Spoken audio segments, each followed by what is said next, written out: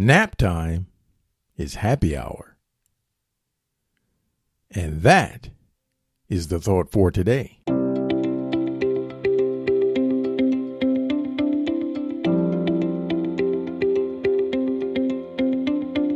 Welcome to 7 Good Minutes. I'm Clyde Lee Dennis. Thanks for joining me for what I believe will be 7 of the most enriching minutes of your day. In today's episode of 7 Good Minutes, in our Wellness Wednesday segment, our friend Dr. Mike talks with us about how to get better sleep. Enjoy. Do you lie at night in your bed, tossing and turning, not being able to fall asleep? Do you wake up in the night not able to fall back asleep? Do you wake up in the morning feeling not so refreshed, fatigued throughout the day? Well, do I have an answer for you? Introducing the revolutionary new Magic Sleep Powder. Introducing the revolutionary new Magic Sleep Tea. Essential oil, Magic Sleep Juice, Magic Sleep Pillow, drool included. I know that seems crazy. Magic pills, potions, even pillows to help you get a good night's rest. But that's what companies are selling, and I'm dead against that. I want to give you the proper evidence-based tips to help you get a good night's rest.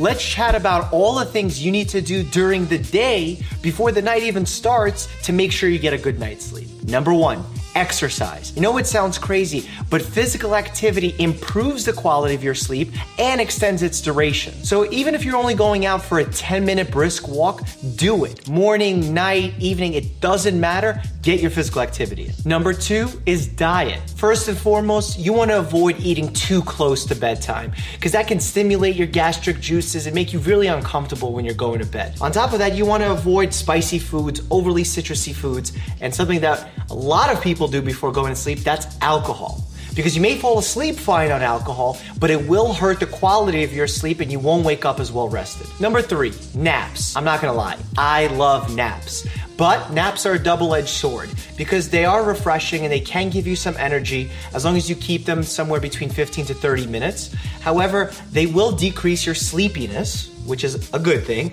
but then it'll make it harder for you to fall asleep at night because you're not sleepy. So if you can, avoid the nap unless the circumstances call for it. Caffeine. Get your coffee fix before lunch because caffeine has a half-life of 6 hours, meaning it can take up to 12 hours for it to be fully eliminated out of your system. And don't forget, caffeine is a diuretic, so it makes you want to pee. Embrace the darkness. Dim your lights. When you have bright lights, it affects your melatonin hormone, and then it makes it more difficult for you to fall asleep and to stay asleep. 2, decrease the amount of blue light exposure you get towards the evening. I'm talking about iPads, iPhones, computers. All of that blue light hurts your melatonin hormone and again makes it difficult for you to fall asleep and stay asleep. 3, make your room cool. And I'm not talking about decorations, I'm talking about the temperature. When you're trying to go to sleep, your body naturally wants to lower its body temperature. If your room is cooler, it'll make it that much easier to fall asleep. 4, hack your bedding.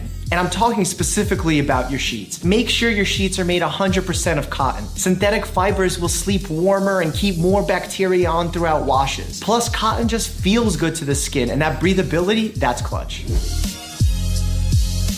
Make sure it's pitch black in the room. Even if you have a candle flickering on the side table, that still affects your sleep. 2, keep your cell phone alerts off. I'm talking about that do not disturb feature. No one should be texting you and waking you up in the middle of the night. Sleep is important and it should be a priority. What happens in case of emergency someone needs to reach me? Well, most of the phones nowadays have a customizable do not disturb feature that allows calls from your contacts to get through, especially if they dial twice. 3, no pets. And this is a tough one for even me to swallow. I love sleeping with Bear or Roxy, but the more you sleep with a dog, the more sleep interruptions you get, the worse quality of sleep you're gonna get. 4, the most important point of them all. If after 15 minutes of tossing and turning, you're unable to fall asleep, get out of the bed and do something relaxing. And then try and go back to sleep after 15 minutes. And I'm not talking about checking out social media on your phone. The last thing I want you to do is to have FOMO because your friends are out doing something fun and you're getting ready for the next day at work. Please keep in mind, this is about half of the entire presentation. If you're up for a treat,